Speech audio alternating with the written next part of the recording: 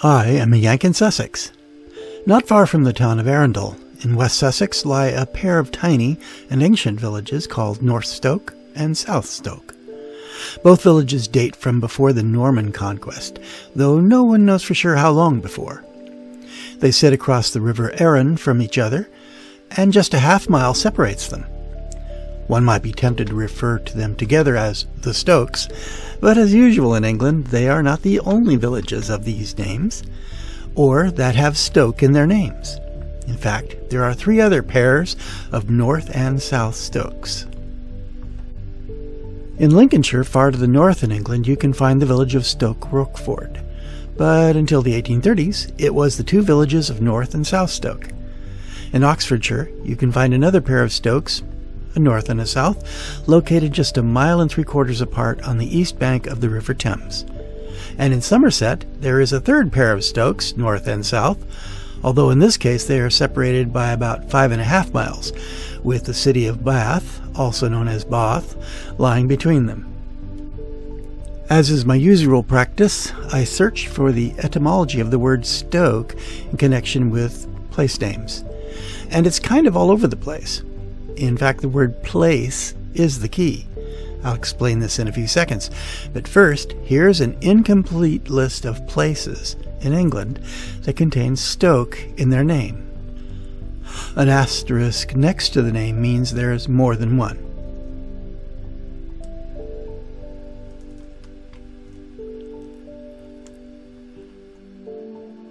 In modern English, the word stoke is a verb, meaning to feed or tend to fire, and it comes from a West Germanic word meaning to poke or thrust. You know, how one might poke wood into a fire or poke around in a fire in order to stir it up to burn better. But the stoke in all these place names comes from an old Anglo-Saxon word, stoke, and I'm not sure of the original pronunciation, but perhaps it's similar. This is a word that meant simply place. Later, it ended up being used to refer to a place, outlying farmstead or hamlet, secondary or dependent settlement, or in other words, not a major place. And indeed, the vast majority of Stokes are small villages or hamlets. The big exceptions to this are, of course, Stoke-on-Trent and Basingstoke, a large city and town respectively. Well, there you go. If you ever see the word Stoke being used in a place name, now you know why. There are actually 3 Stokes in Sussex: north, south, and west. Curiously, there's no East Stoke to correspond with West Stoke. It turns out that West Stoke is actually west of North and South Stoke, so one might think there's a connection of some sort. But it's 12 miles to the west, so I'm pretty sure it doesn't relate to them in any way. In any case, I'm only going to cover North and South Stoke in this video. As you can see from the satellite photos, these villages are overwhelmingly rural and agricultural, and like most villages in Sussex, they live primarily from animal husbandry. In the case of the 2 Stokes, it's mainly sheep, or at least on my visits I saw no other farm animal, except for a few horses in South Stoke. Most of the land not occupied by buildings is either pasture for grazing or used to grow fodder of one sort or another for the animals. Both villages are small in population, but it's hard to know just how many people live in them.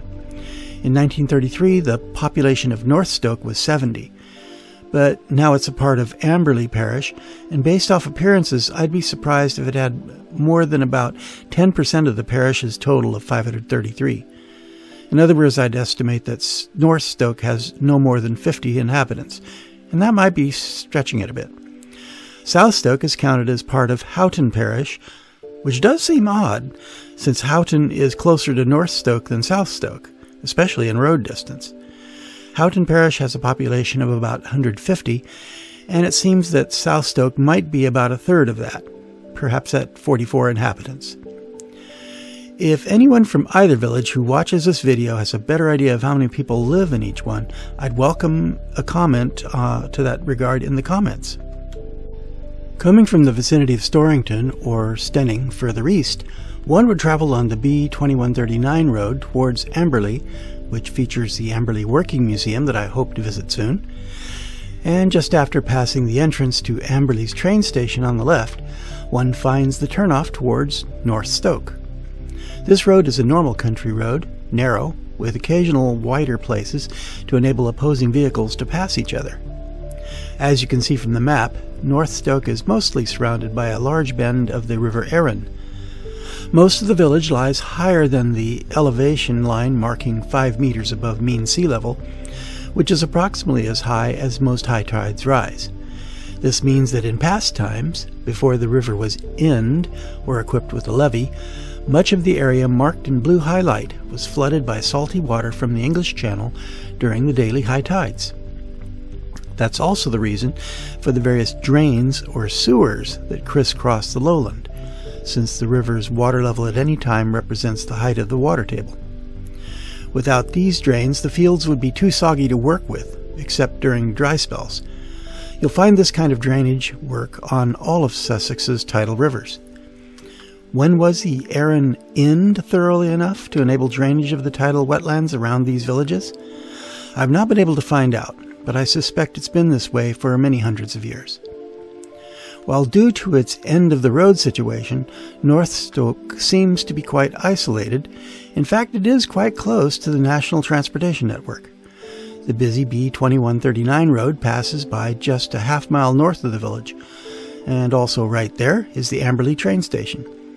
The train line, which goes from the coast to Gatwick Airport and London, rolls by just east of the village. You can be at Gatwick Airport from here in less than an hour from boarding, and trains depart every hour from here starting at about 6 a.m. to midnight. Driving into North Stoke, one sees a number of farm utility buildings, and at the end of the road, one comes to North Stoke Farm and the village church, which is dedicated to St. Mary the Virgin. The Church of St. Mary the Virgin is actually a former Church of England parish church.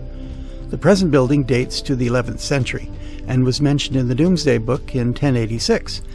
It's a cruciform building that is mostly unrestored and stands on an ancient earthwork which has pre-Christian origins. There was a church here during Anglo-Saxon times and was at that time probably built of wood. Under the Normans, its structure was gradually replaced by stone. Its architectural features and internal fittings span back hundreds of years, including some very old stained glass and wall paintings, although it's rather plain when compared to other Sussex churches of a similar age. Some parts of the church are extremely old. In particular, the simple timber roof design has lasted for more than 700 years without the need for alteration. The timberwork is clearly visible in the nave and south transept in particular. The village it served has gotten smaller in population since the beginning of the 20th century, and that, combined perhaps with lessened interest in church attendance over time, caused church authorities to declare it redundant, or surplus to requirements, which in this context means no longer regularly used for church services. It's now looked after by the church's conservation trust. Sometimes disused churches like this one are deconsecrated, but St. Mary the Virgin remains in consecration. As such, for special occasions, church services are conducted here. Interestingly, for a long time this church was called the North Stoke Church, but in 2007, at the National Archives in London, researchers found a document dated in 1275, which indicated that the church had originally been dedicated to St. Mary the Virgin during the reign of King Henry I, Longshanks. Accordingly, a rededication ceremony was held at the now redundant church on 8 December 2007, at which it was officially renamed from the North Stoke Church to St. Mary the Virgin Church. With just a half-mile between them, North and South Stoke are very close neighbors, but they aren't connected directly to each other except for a footpath. Interestingly, that footpath crosses over one of the wider of the numerous field drains, also called sewers, that divide up the ground around North Stoke. This footpath crosses that drain on a suspension bridge, which was damaged by a fallen tree in 2009. It was subsequently rebuilt by British Army Gurkhas and is now called the Gurkha Suspension Bridge.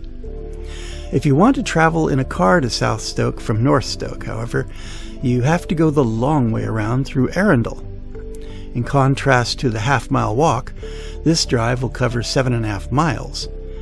Drive up the road you came in on for a half mile and into the south part of Amberley, making a left on the B2139 road heading west. You'll cross the River Arun, pass through Houghton, and continue up the slope of the Arun Valley until you reach the White Ways roundabout. From there, head down the London Road towards Arundel. Once you reach Arundel, drive through town, or whichever route you prefer, swing around Arundel Castle, and head towards Offham. If you're hungry, stop at the Black Rabbit pub for a bite, then continue up the road. The road turns right at a gate that leads into Arundel Park, and you'll continue on to South Stoke. Be careful of the tight road just before you get to the village itself. This is a farming community, and there's a reasonably good chance that you'll end up facing a large tractor, and you'll be the one who has to back up. You can see from the map that South Stoke is closely bound by the river, and isn't surrounded by an extensive drainage system like North Stokes. The slope from the village down to the river is naturally a bit steeper. Because the village is rather well constrained by the river bend, it seems a little cozier than North Stoke, though that's merely an observation and not a criticism. An interesting feature of the village is a rentable hall, which is part of the South Stoke farm. On one of the days I visited the village, there was a wedding or wedding reception being held there, with lots of cheerful music and happy celebrants. It's a beautiful 19th century granary barn, and is one of just 5 built on farms around Arundel by the Duke of Norfolk in the late 1800s, and the only one left in its original form. Most of the others in the area are now converted to houses. It probably doesn't look exactly like it did in its original form on the inside. As you can see, it's very nicely done up. I got this photo from their website. Unlike North Stoke St. Mary the Virgin Church, South Stoke St. Leonard's Church remains an active Church of England facility, though services are not held every Sunday. Currently, Holy Communion services are held only on the second Sunday of each month. There is an evensong service held on fourth Sundays. In case you aren't aware of what an evensong service is, it's a church service traditionally held near sunset focused on singing psalms and other biblical canticles. Like the Church of St. Mary the Virgin, St. Leonard's is of ancient date, having been recorded in 1086's Doomsday Book, making it close to 1,000 years old, if not a good deal older. No doubt it has been upgraded and strengthened over the centuries, as its tower and spire are relatively new, perhaps added during the 1800s. The tower does hold a bell that was apparently manufactured in 1657. Most villages of a certain size in the UK have at least one pub, especially if they're somewhat isolated, and such a pub could be supported by the people living in the local area outside the village itself. But North and South Stoke are small enough that they really can't support pubs on their own. Fortunately, there are pubs outside the villages that are close enough that the people there have easy access to the social benefits that public houses provide. North Stoke is close to Amberley, and Amberley, being on a busy road, has 3 pubs on that road: the Bridge Inn, the Black Horse, and the Sportsman. All 3 of these are less than a mile from the village.